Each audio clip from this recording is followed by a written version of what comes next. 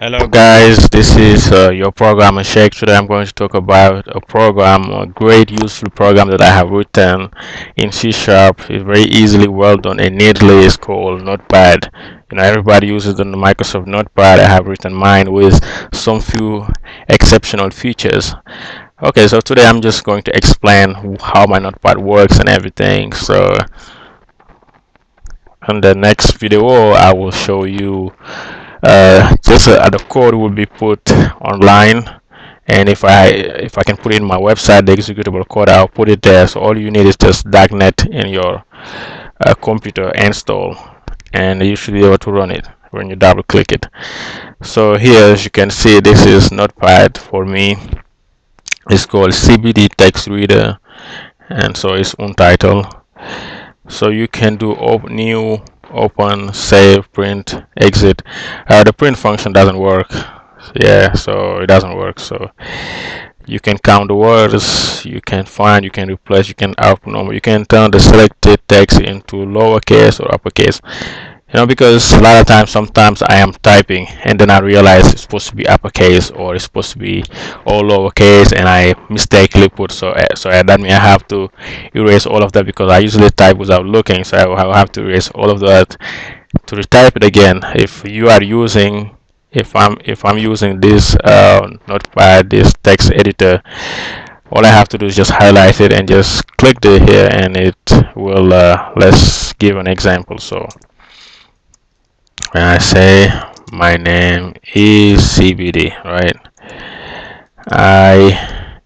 Let me increase the font, right? I am a programmer, right? Let's say I want to just make this lowercase. I just click here, turn selected into lowercase, and it does magically. I don't have to. Maybe if I was writing a long text and I want to make everything uppercase and lowercase, I can just do that. There's a handful feature also for programmers here. Let's say you have a Java program you want to open. Let's say open as read only. You can open as read only. See, it asked me if I want to save because I was writing something. I can say no. And then but this is a little bit of a bug feature. It's still there, otherwise supposed not to be there. So I'm just gonna bring here a Java program that I write Eclipse. So anyway, so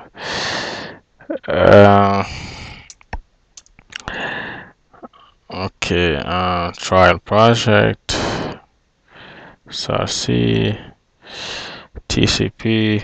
Okay, nothing. Threads, nothing. Oops. Yeah, I have to really do any file. Okay.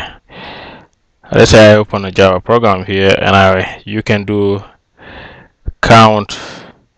You can do output numbered, and it shows you everything count.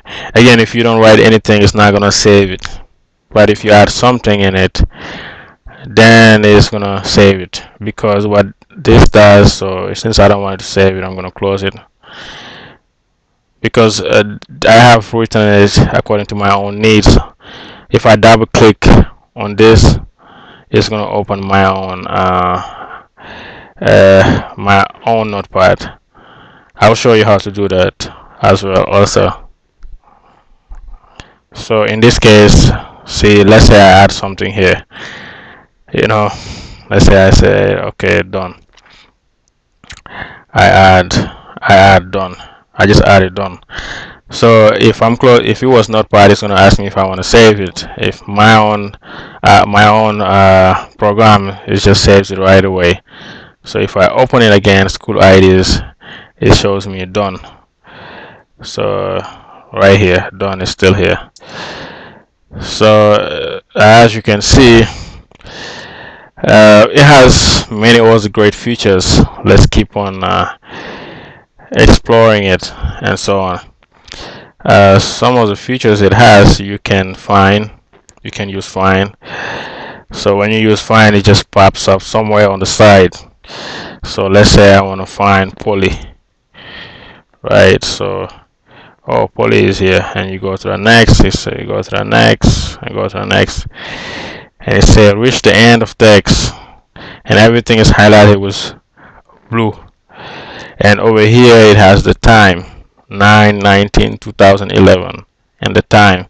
So that means if you spend hours writing, you can always look, oh, I started at this time, so and so on.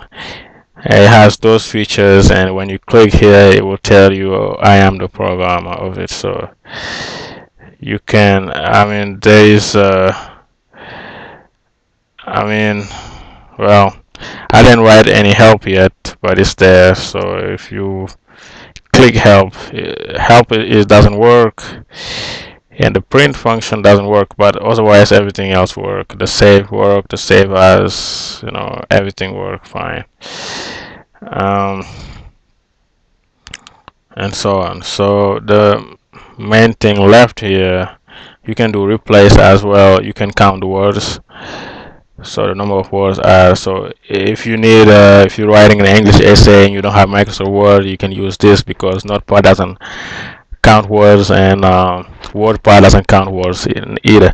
So you can use this. It's very helpful as well, and it has many features that also TextEdit do not have.